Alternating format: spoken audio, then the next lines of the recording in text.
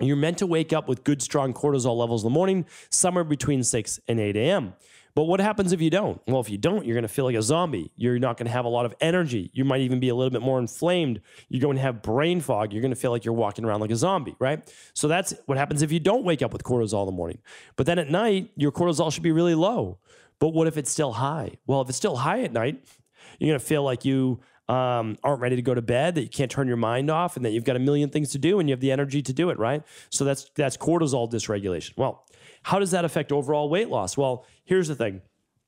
When your stress levels are too high and your cortisol levels are too high, it's going to suppress thyroid. So your thyroid is a big part of your overall metabolism.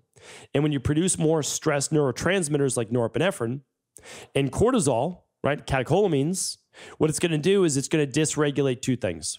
One, it's going to stop the production of essentially T4 to T3, right? So that's activated T3. And it's also going to convert more usable thyroid hormone to reverse T3.